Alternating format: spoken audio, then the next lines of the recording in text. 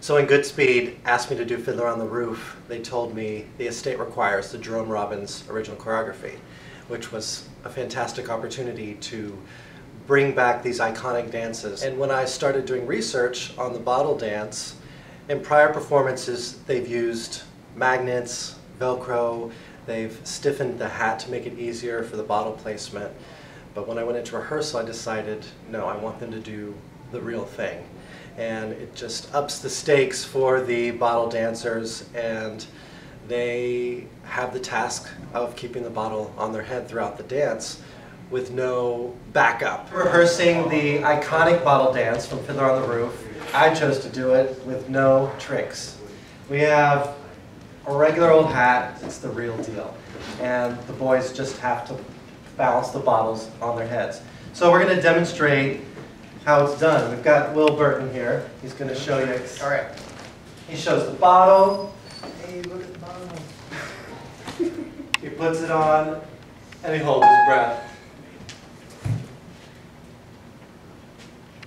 And now,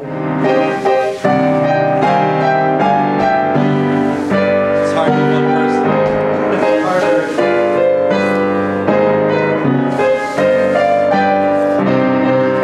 See how these big drops. Boom. Yeah. So it just makes it more intense, not only for the performer, but for the audience to feel that tension.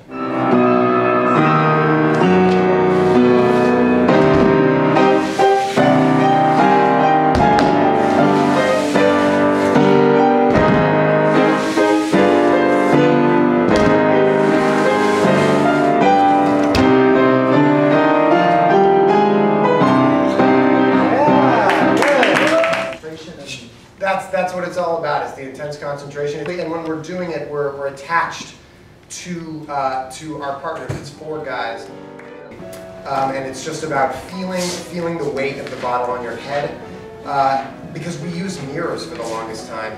It's so much easier to look into the mirror, see what your bottle's doing, and adjust. But we took away the mirrors recently, and it's much more difficult. It's just about feeling the weight of the bottle on your head and keeping it in alignment with the rest of your spine.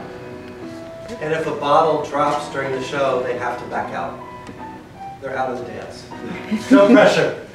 Drinks on that person too, though. All right, Parker challenged us to make it the entire run without dropping a bottle, so we challenged him to make it through it with us one time. Here we go. Hit it, Wade.